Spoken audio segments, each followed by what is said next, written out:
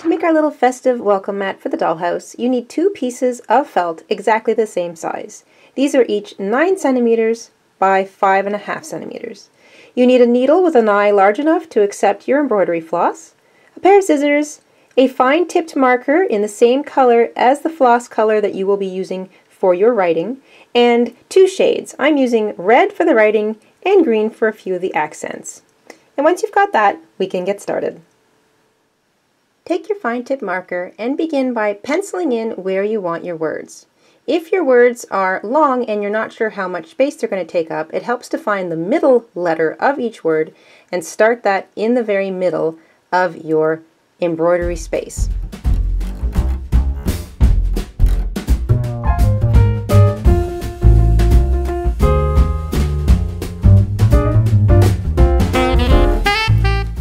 Happy has an odd number of letters, so I started with the P.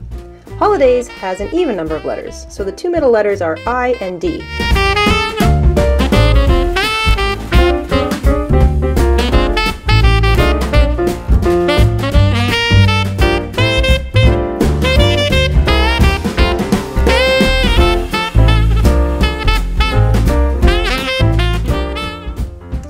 Next, thread up a long length of your letter color of embroidery floss in your darning needle.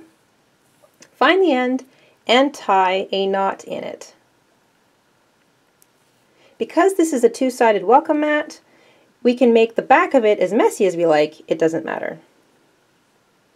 Then you can start with the very first letter of the very first word and just follow the little path you made with your pen.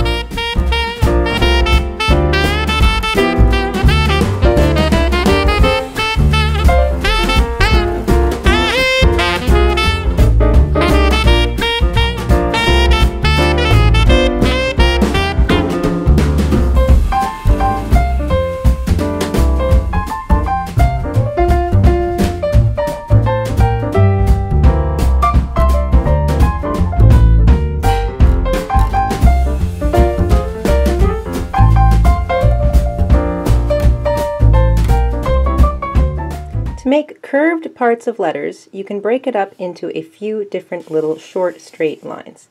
For example, on this P, I'm going to make it in 3 different little stitches.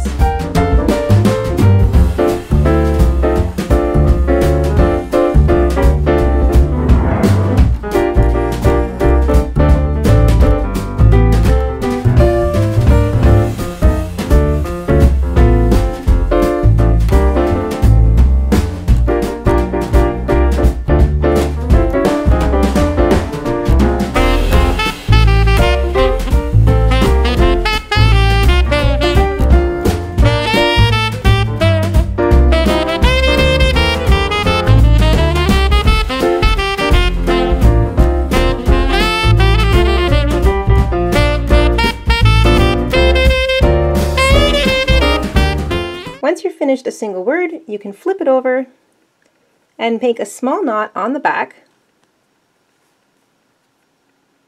I find it helpful to put my needle down right where the end of my thread comes out and then just slowly pull the knot back to that.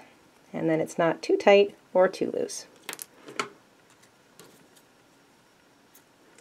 Then you can re-knot your yarn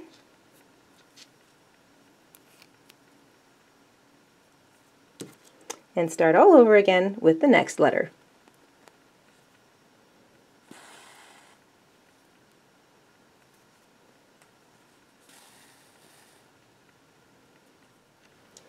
Once you've finished stitching in all of your letters, grab the back side of your mat and place both pieces together as flush as possible. Then grab a long piece of your other color, or if you're using the same color, that's fine too. Thread it up, put a knot at the end of it, and we are going to blanket stitch the edges together. I like to bring my yarn out from the inside between both pieces first, so that the knot will be in the inside and not showing on the outside of my little mat.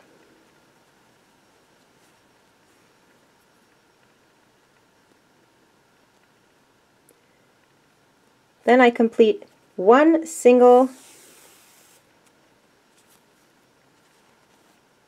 stitch going over both pieces, and then I begin the blanket stitch. You work through both pieces together. Before you've finished pulling up the entire loop, take your needle, pass it underneath the loop,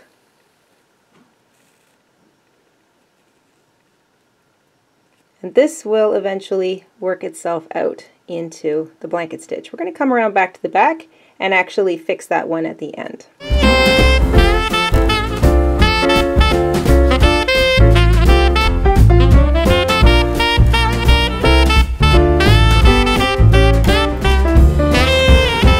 Don't pull too tight, and don't make your stitches too far apart.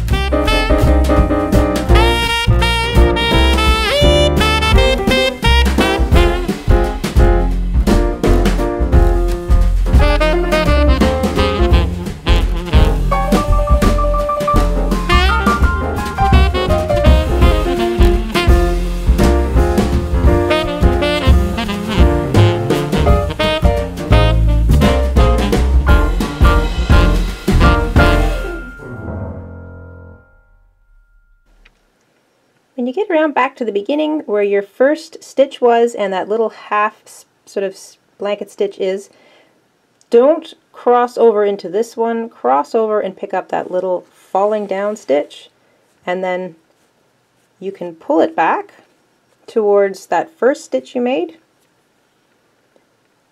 Take your needle and push it halfway through your blanket. So push it to the inside, and if you can, push it out between the two pieces of your little welcome mat.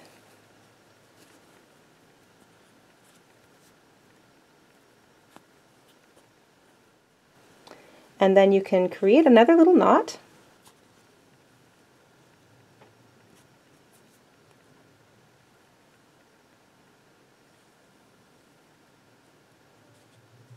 Create the knot as tight and as close to the very end of your yarn as, or of your little thread edge as you can, and then you can push your needle back in between both pieces of your welcome mat, pull that knot to the inside,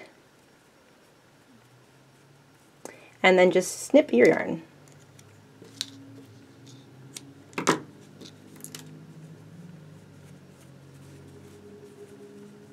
And there you go.